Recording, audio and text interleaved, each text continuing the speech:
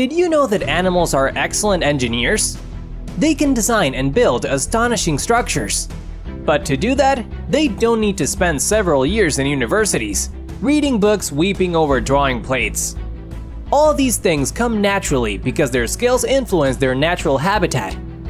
Animals have been doing it for thousands of years, and they have beaten us, as we started creating technologically complicated structures not long ago, if compared to them. So, today we want to show you 10 extraordinary engineers animal world. 10. Sociable weaver nest. We know birds are good at building nests, but some of them are real talents at engineering. Sociable weavers, for example, build nests that look from a distance like giant haystacks growing onto the trees. They use a variety of different materials to create their unusual apartment block.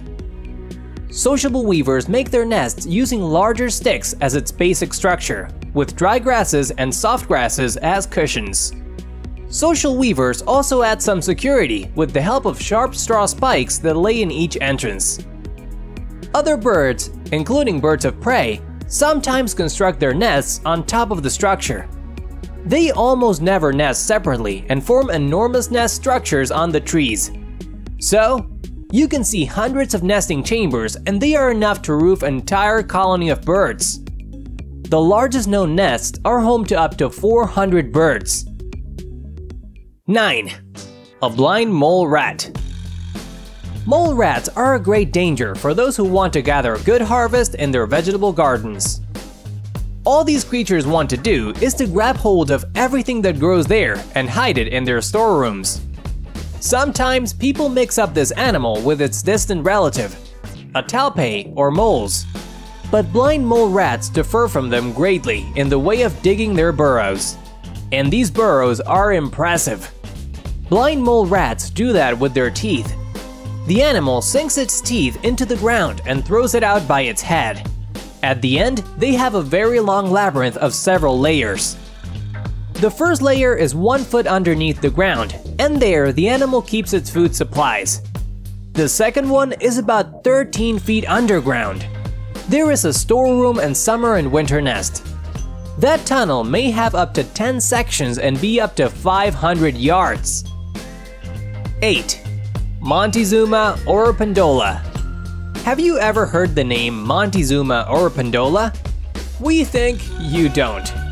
Actually, this is a small bird that has not only an extraordinary name, but an outstanding way of making nests. These little creatures use vines to weave the pendulous baskets. They fix their nests with the strongest vines, adding other vines and fibers until the nests are completed. They make great colonies, grouping the nests together. These constructions are often located in high, isolated trees. The birds are really crafty.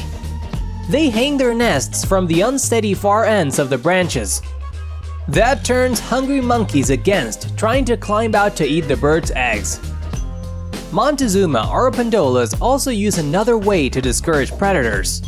They often build their nest colonies in trees where hornets live. 7. The caddisfly larva. Being a small larva living in the water, this tiny creature had to find a very effective way to protect itself from predators. And it did. It decided to make a case of stones like a real stonemason. The gland under the chin of an insect works like a tape dispenser, producing a sticky silk that bonds the pebbles together. The coolest thing is that this tape bonds even being wet, and the larva has no trouble constructing its case entirely underwater.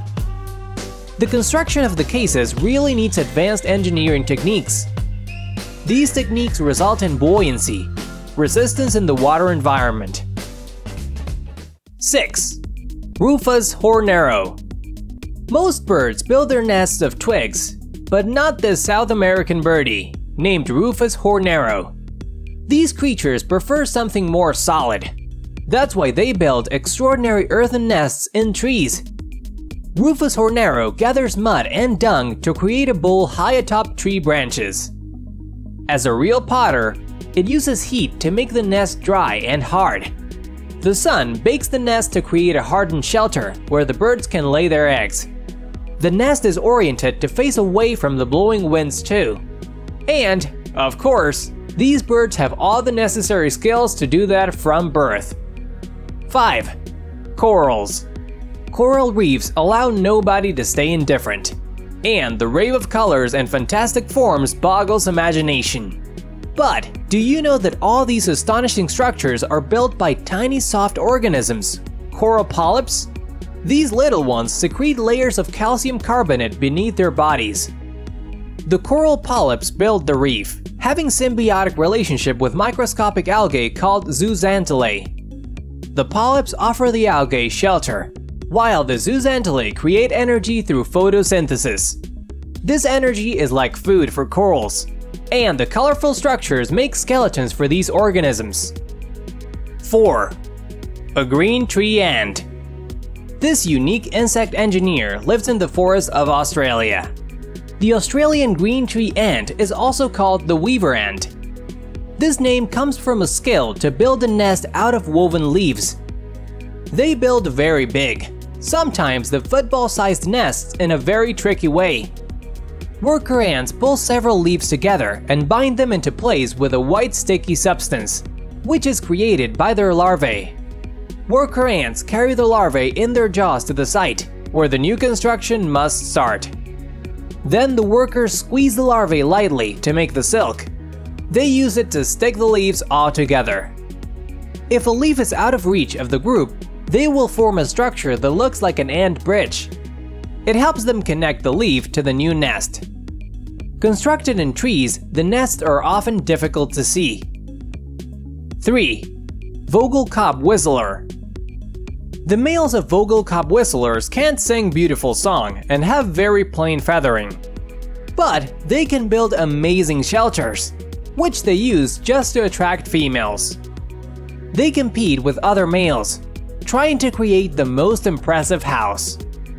The Vogelkop whistler males decorate the entrance to the shelter with different bright objects, berries, flowers, and other things.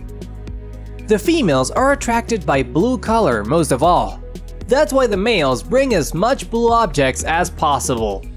But sometimes all their efforts can have no effect and the demanding females choose someone else.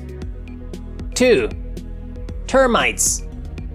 Termites live in colonies of several millions of individuals, and they build real masterpieces of engineering construction.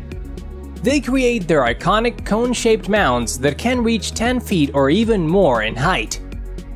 The one mound is known to be approximately 16 feet high. And the most astonishing fact is that it is only the top of the termite house. Termites construct their skyscrapers from the chewed remnants of woody trees, mud, and feces. The termite mound has a very complicated structure inside and has a lot of varied sections for different needs. These unbelievable constructions provide all sorts of comfort for the termite colony. The mound has excellent air circulation that allows for the mound to be kept air-conditioned. Yes, these insects even have taught humans a lesson how to create air chambers with specific microclimate. This principle humans use now in constructing tunnels, mines, and underground. Besides, termites collect water as condensation and grow fungi gardens inside the mound. 1. Beavers. Of course, our list wouldn't be complete without beavers, because they are the most famous animal architects. Beavers live in large families and work all together. They fall huge trees to create dams on rivers, which they build to make still ponds. There, these workaholic mammals construct their winter homes or lodges.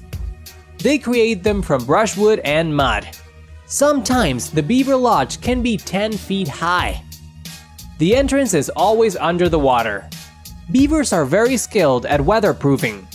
Each year, they prepare for winter by covering their lodge with a fresh coat of mud. It hardens to create a barrier against the cold and predators. The temperature is always above zero, even if it is freezing outside. The beaver dams can be really huge in size. The longest one was found in Wood Buffalo National Park in Canada. It was about 1,000 yards. We should say thank you to the beavers for water power plants and dams. These animals have taught us to build all this stuff. Are you impressed? We hope you are. And these animals are only a part of those creatures who make very complicated constructions. We would be happy if you write in the comments what animal engineers you liked most.